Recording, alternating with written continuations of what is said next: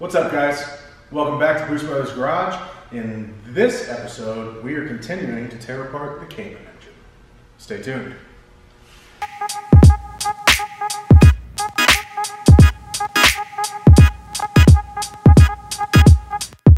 The goal today is to get the cylinder heads off and see if we can find any major issues in the top of the cylinders. The dreaded D chunk, which is where a chunk of the cylinder actually breaks off, and then your block is in real bad shape. You have to have it sleeved. It's no bueno. So we're hoping that's not the issue. We're gonna find out when we pull the heads off. I went ahead and off camera, got all of the stuff off the top end of the engine. We got the front accessories off, the secondary air pump, the starter, all this stuff right here. Heat exchanger. So at this point, we have a pretty bare engine, which is what we want. And I'm gonna get the impact out, and I'm just gonna start breaking bolts, tearing into this thing. Let's do it. First thing we gotta do is get the valve covers off. And since we still don't have the adapter to mount this engine to the stand, I'm laying on the ground.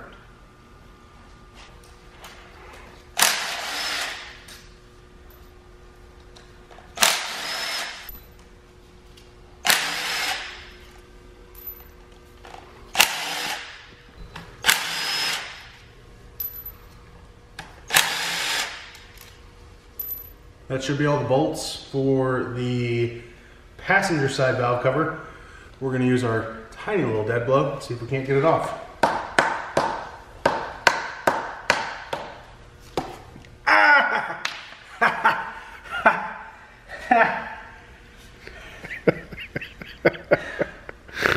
Tiny little dead blow. Yeah, it does some damage to a thumb though. All right, that didn't work.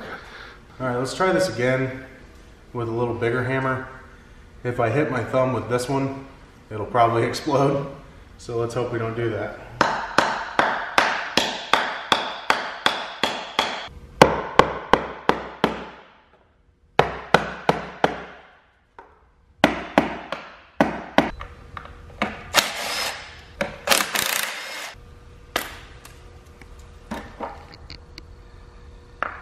Let's try that again.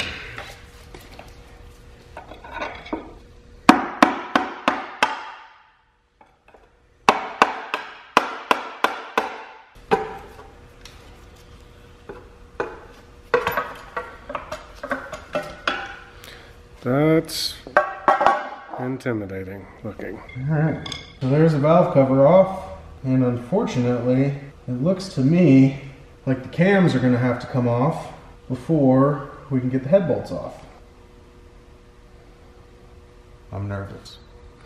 I think we do some research. Well, I'm back.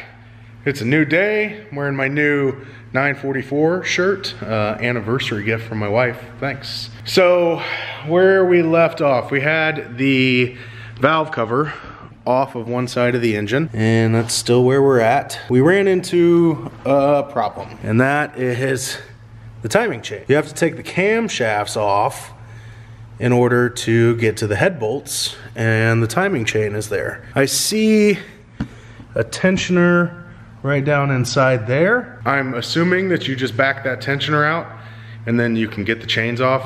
I don't know that to be the case. I've never taken one of these engines apart. I'm obviously a little concerned about screwing something up. I don't know if they need to be marked before you take them apart or what. So if any of you guys out there have taken an M96, M97, Cayman, Boxster, 911 motor apart and have some advice, let us know.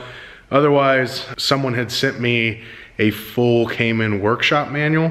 So I'm gonna dig through that and take a look and see exactly what needs to be done. But for now, I'm gonna go ahead and get the valve cover off the other side, and I'm gonna get the clutch and pressure plate off, and we're just gonna keep going as far as we can until I can get a little more info on getting the cylinder heads off.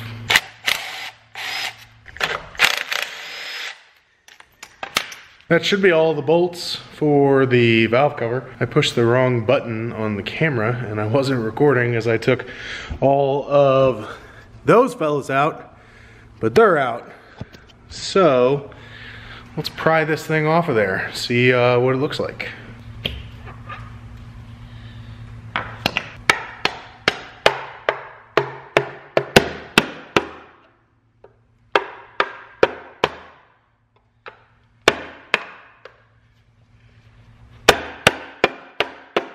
This little fella seems to be holding things up, and I don't remember seeing this on the other side. I'm gonna try to get it off.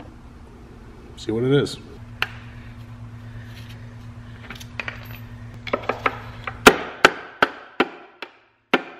Found my culprit. One last bolt that I missed.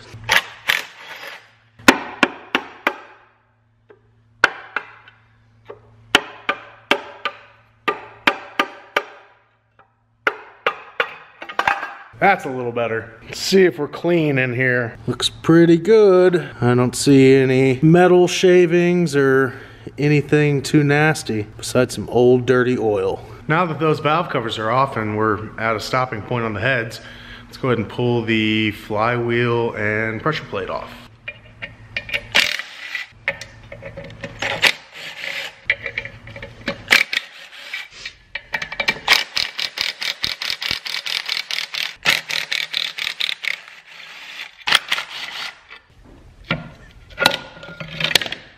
Clutch still looks new, which it should, since it has just a few hundred miles on it, maybe 1,000, 1,500. Flywheel's looking good.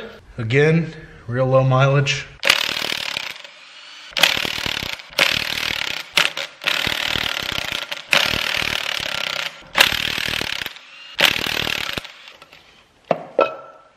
So that's about as far as we can get right now. The engine is getting pretty bare. Once we get those cylinder heads off and a few little odds and ends here, we'll be down to the short block. So even though we didn't get quite as far as we wanted to on the Cayman engine, I do have a piece of good news. We got the full late offset 951 suspension here that's gonna go on the 944. And these A-arms already have monoballs in them, which is awesome. On top of the new suspension, I also got a set of 17-inch Kinesis K57 three-piece wheels. I don't know that they're gonna fit perfect right off the bat, but being three-piece, I have the ability to change out the lips or the barrels and make whatever size wheel I want. So I'm super pumped about having those, and we're on the right track with the 944. So those videos will be coming up. I also got the flocking kit for the dashboard, so that's gonna be coming. We got a lot of good stuff happening. Thanks for watching, guys. See you soon.